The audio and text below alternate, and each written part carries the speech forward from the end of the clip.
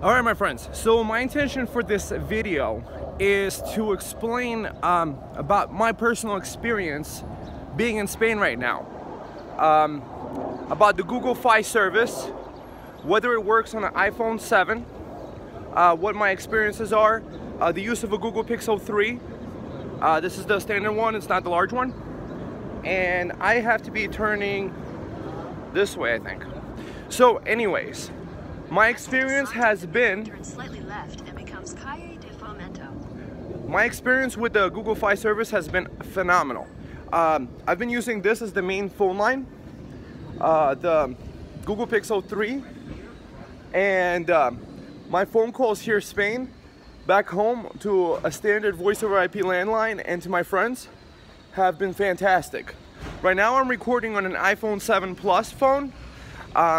So what are the advantages of both? This guy is fantastic for taking photos. So oftentimes, right, with the iPhone you have to like turn it on, swipe up. I don't know what they do with the new one. I have the one with the button. But this one is pretty cool. You just double click this guy and you have the camera on. So I just photographed my face. And then you could go like this, and now you're in selfie mode. So this phone is fantastic. I've been having a great time photographing some of the great artworks here in the museums. I visited Thyssen yesterday, and taking a photograph of the Caravaggio in there. There was a woman saint there with a wheel next to her. So I photographed the Caravaggio with this phone and with this phone, and the Caravaggio came out much better. The artworks pop really good.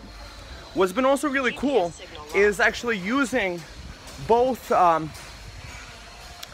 phones with the same Google Photos thing connected. So you just log in and have it back up. So every time I would get back to the hotel, any pictures I took with this iPhone and with this guy, they would get uploaded into a shared album where then I could share it with friends. I have a way to view it and things like this. So that's fantastic. What I'm doing with the iPhone 7, I have not tested the telephone SIM with it because I didn't want to mess around with it right now. But basically, the SIM, the data SIM, why Google Fi is awesome is you could plug in the data SIM into there, and I've been getting LTE service on the iPhone.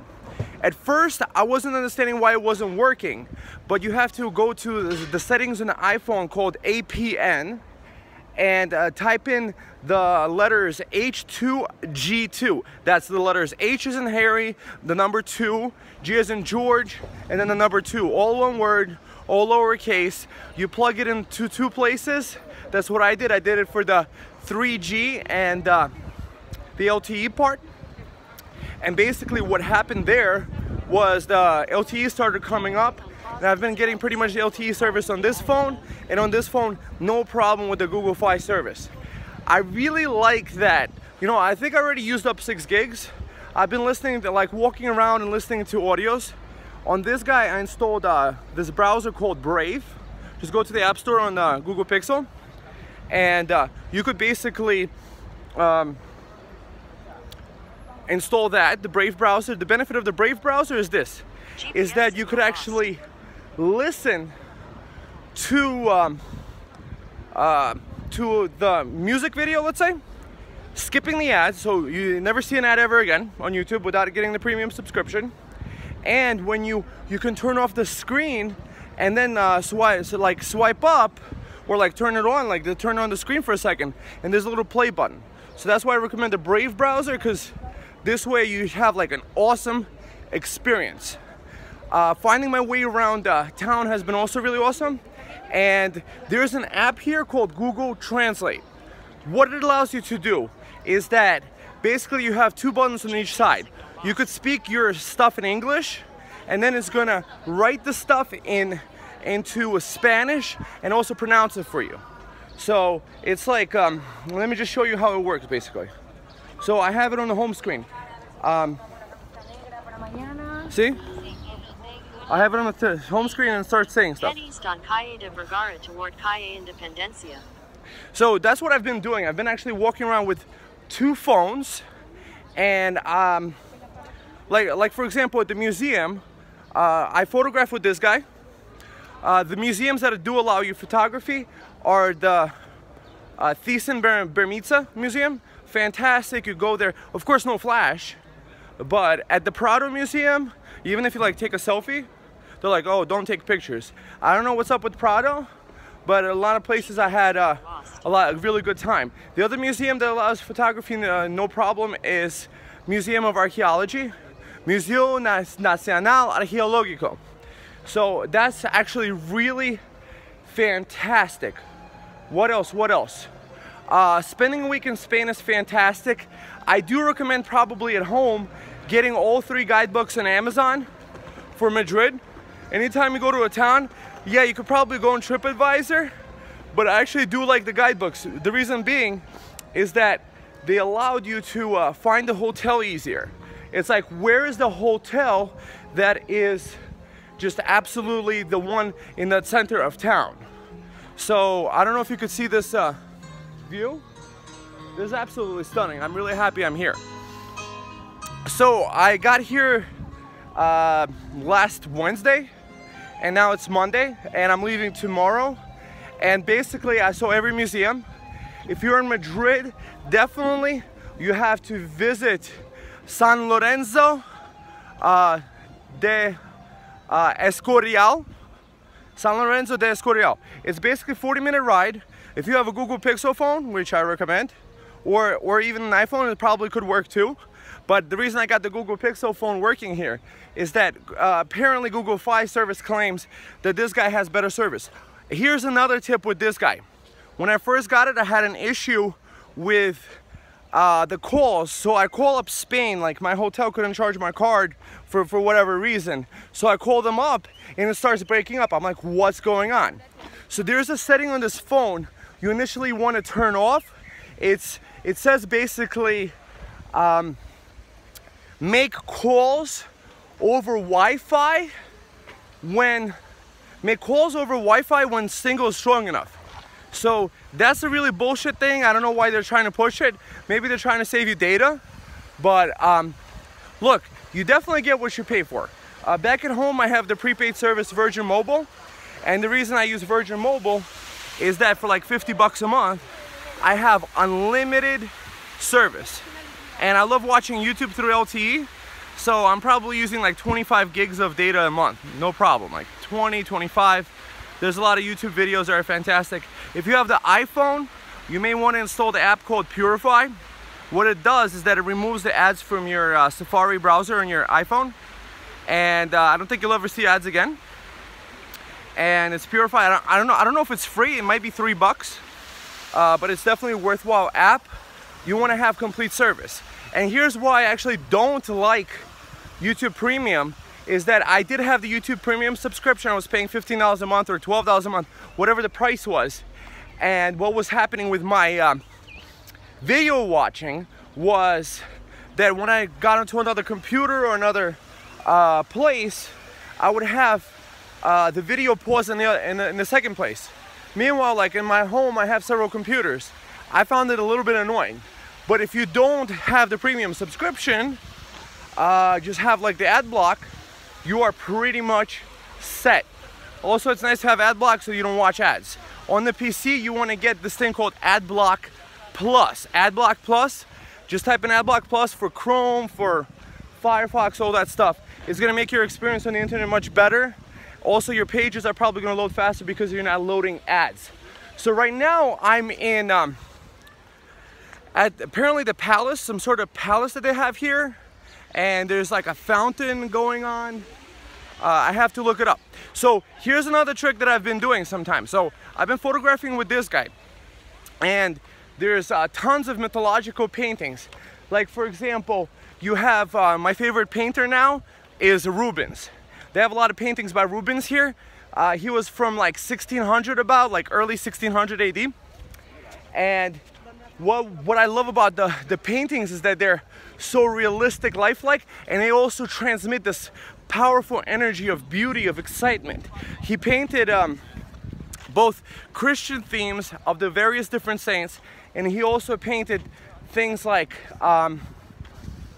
of the mythological scene, you know, Venus. One of my favorite paintings in Feast in Bermitza was actually, there was Venus and Cupid. The Venus was so lifelike, and Cupid is like holding a mirror to her, showing her beauty. Rubens also has a fantastic painting in the Prado, Museum Nacional La Prado. Apparently, that's the best museum. That's the place where you can't really photograph stuff. But here's a little tip. If you double click this and you use this little side button thing, double click this, Turn left from right? Plaza de Oriente. And you press the volume button, it takes a snapshot. So if there's really something you like, you could probably double click it and like hold it by your chest and be like, click, click, you know? But you don't have to do it, it's up to you, whatever you like. But that's why I really like the Google Pixel for photography, and also the smaller size is easier to handle. This case is very bare minimal. It's some sort of thing I got on Amazon. I mean, like, very simple. I have a similar case on my iPhone. I just like to have the edges protected, because if something falls, it usually hits the edge, and that's what you need protected. Also, I like to protect this camera bump so it doesn't get like scratched up on the table. So I'm really excited about this park. Google Fi service has been really amazing for me. I'm not usually promoting things, but I might put a promotion code for my Google Fi service, because apparently you get like a promotional link or something. But I mean, I don't care, just get it yourself.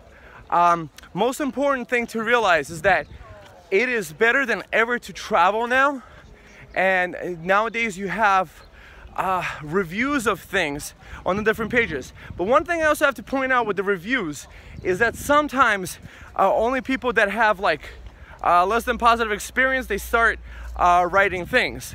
And I was actually thinking about that, and I'm probably going to do reviews like this, that if I can't say nothing good about the service, I probably won't say nothing at all, or especially if I can't say something overwhelmingly good. Because why am I going to recommend something that I'm not doing myself? That's the one thing. It's like this trip, you know, I went myself for the week. I signed up to the Norwegian Airlines email list, and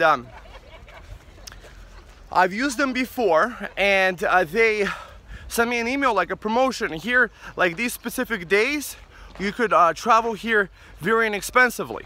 Like I've probably found the cheapest rate ever. I only used carry-ons, and I was able to get it for $268 round trip, JFK to over here, and back and forth. I left at night, 11:59 at night, but that was actually a really good time to leave, because if you leave around then, by the time you get to Madrid, it's 12 in the afternoon here, because we have to realize that you are further ahead here in time than you are in the States. So that's awesome. Like the Norwegian airline list was pretty cool. It was a similar price also to go to Amsterdam in the Netherlands. So like there was a little chart that came up, and I'm like, sure, but here's the catch-all. This might be a European thing, but I'm starting to catch on to it. It's they lure you in with a lower price sometimes, but then they try to nickel and dime you across the things. Because when I first came to the airport, I just had carry-on. I had this little small carry-on pouch, like 13 inches tall, and a carry-on bag, you know, like according to dimensions. And of course I didn't weigh it. But then they like line us up and start weighing the things. So instead of 10 kilos, so make sure at home it's 10 kilos, you have maybe a way to weigh it. Because what happened with me is that he's like, oh, it's 14 kilos. If you want to check in your bag, you gotta pay $100, right? Because you're over. And they count also the carry-on bag you take with you. So what I did was, I was like, can I have a manager, please? So I speak to the manager, I tell him, hey, you know, like, I've been using you guys for a long time. I've been your customer a long time. I really appreciate it. I really don't understand these, you know, measurements. So I'm like, can you just please give me those, they give you these little tags at JFK to put on your bag. So you gotta understand these people do have to make money, and selling tickets like this, I don't know if they even broke even with my flight, but think about it like this: if they don't sell the ticket to me, that seat is gonna be lost. So why are they gonna like carry around empty air? Better get $270 for me. So that's the tip.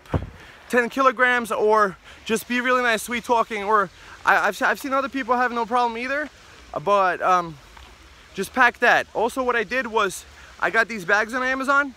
Basically, you could squeeze, you could put clothing in there, and it's like a Ziploc bag, and you could like push the air out in it, and it'll like really compact the stuff. And I also brought some travel like soaps. So like the undergarments, you might want to wash a couple of times. Things like pants, you have a couple pairs of pants, you'll be fine wearing them more than once. But like things like underwear, socks, you wanna wash. So you could always wash those in the sink, probably with a hotel soap and things like this. I'm kind of getting like maybe a little bit on and on with this painting, but this palace is absolutely stunning, absolutely beautiful. So I highly, highly recommend visiting Madrid and putting together an experience that's unlike any other. So just be always appreciative of the places, get the guidebooks. One of the things I also used here, I've been really enjoying because I now have a Google Pixel and an iPhone, is OneNote. OneNote allows you to take notes, add to their pictures, whatever you want, and you're logged in with the same account on both, and all that data, it synchronizes across the devices. So that's how you can actually get across the barriers with the note taking, and actually love it. And if you like copy and paste a YouTube video link in there, you can actually play the video directly from OneNote. So that's pretty cool. That's another thing that I've been doing. Like if I need to take a quick note, nowadays pen and paper, it seems very inefficient because you could just copy and paste stuff from the internet. What other tips can I offer you guys? Always have fun, always be grateful, always be appreciative. Before coming here, I listened to this audio course, I think level 1 of Pimsleur's Learn to Speak and Read Spanish. The cool thing about Pimsleur is that you listen to the audio, and then you just repeat what he says. Listen and repeat. It's basically listen and repeat over and over again. And I gotta say, it's pretty awesome. It teaches you the important things like where is the bathroom, and also knowing how to count. You know, like cuánto cuesta, like how much does it cost? ¿A dónde está? Like where is it? And usually it's very easy, and oftentimes you can find a person that speaks English, so that's not a problem. And if you don't understand what number it is, you just look on the screen of the computer on the check, and you'll be pretty much set. So what else? The museums here are fantastic. Life here is good. Oh, here's a tip. There's a place in the center of town that I've been enjoying. It actually has buffet style sushi, but it's not buffet style like the regular way where they just dump like a bunch of food in the middle of the room and you're like getting up from the table like 10 times. What they do is they give you a little thing where you check off the sushis or whatever. They even have beef, like teriyaki beef, duck, everything. So like for 20 euros, it's like an all you can eat, but it's like up to 15 dishes. Being a big guy, I was able to get the whole 15.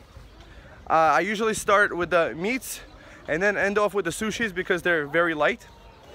And it's been high quality. It's called Sumo something, Sumo Sushi or Sumo Fusion. And it's in the center of town on the Gran Via. And I've ate there twice already. I've been really enjoying that. What else? What other tips can I give you guys? I mean, Madrid is beautiful. Prado Museum, San Lorenzo de Escorial. So it's basically a palace and a monastery. At the height of the Spanish Empire under Philip II, because he won a battle, I believe, against the French, on the day of the Saint Lawrence, he decided to build a whole basilica. So in that basilica, you also have the tomb, king's tombs in there. So Philip II, I think Charles V was his father, and a whole bunch of others, kings and queens, buried in like a mausoleum there, like in very tasteful, highly decorated, beautifully designed work. The church is also very beautiful, absolutely stunning. The views from outside are also fantastic. I was able to get a little bit of a sun tanning in the garden. So basically, there's a couple entrances, but there's the main entrance. You go around the back. Just ask them, ¿Dónde está el jardín? And you can walk to the back, and it's absolutely stunning there. Some of the most beautiful views. I actually love the pastoral view of the place, where it's like the natural beauty. And I got a chance to visit also the king's quarters, the Philip II's quarters, where he lived.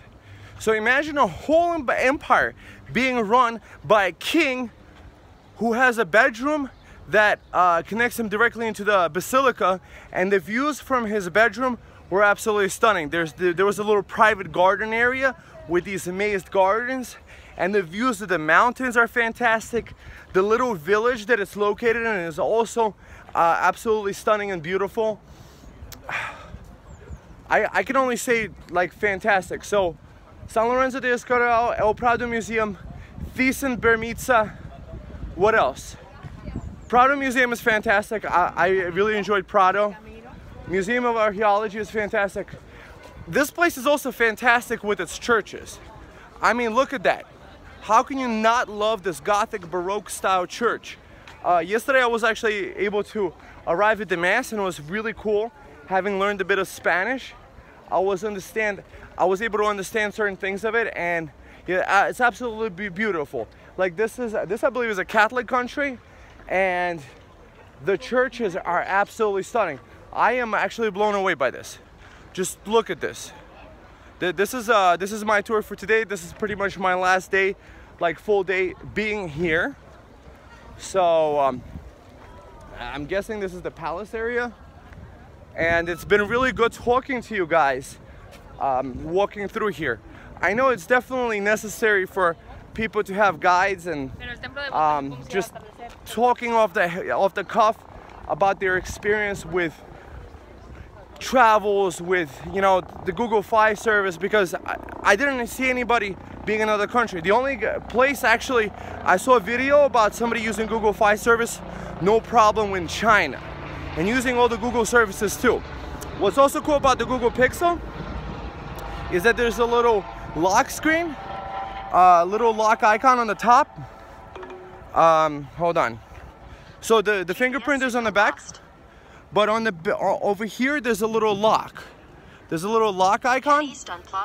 So it is what it means is that it's a VPN. So even though my Google phone connects to public Wi-Fi, I have no issues with somebody stealing my information, because sometimes what happens is that people connect to Wi-Fi, and because they don't have an encrypted connection, sometimes people's passwords could get leaked or stolen or whatever. I don't know how that works, but having a VPN automatically free included with your Google Pixel service, I think is fantastic. So I overviewed everything that you could possibly actually think of at this moment. My trip has been fantastic. I took tons of pictures. Best photograph. It's good to have two. Data SIMs for Google Fi service are actually free. So here's how it works. You pay 10 bucks per gig up to the first 6 gigs, and then you have unlimited gigs of data extra. But what's cool is that you get the data SIM, and I plug that into this iPhone, and I've been getting LTE service with it. With LTE service, I was able to call my friends through iVideo, whatever the video chatting, like video talking thing that you have on the iPhone. But on their end, when they're watching it, there's a special phone number for the Google video that comes up for the iMessage video thing for the iPhone, which is cool. My friends have iPhones. The iPhone is fantastic. I love the service. It's definitely a good phone. I love watching videos on it, but I also love this thing. So probably for video, iPhone is better. for photograph taking, this guy is better, especially in museums. And also I just like the ease. Just double click, right? And then you have double click. Oh, and then you have this guy, and then you double click, and then you just start making photographs. Look at this. Boom. Double click and photograph. All right, guys. So give it a thumbs up. If there's any additional information, like a link to Google Fi or whatever, maybe I'll put it in the bottom of the video, but I won't promise it, because this like review stuff is kind of like a hobby of mine. I'm busy doing a lot of other things like traveling and enjoying life and being thankful every day for this wonderful existence in this wonderful world with so much beauty to behold. When you visited all these museums, your eyes have expanded. Just go on Wikipedia, like while you're, what does this mythological scene mean? You just type it into Wikipedia and just search for it. Install the app maybe, I don't know, it makes life easier. It's just fantastic, living in the modern world on the cusp where we could travel freely. We have a phone service that works anywhere, and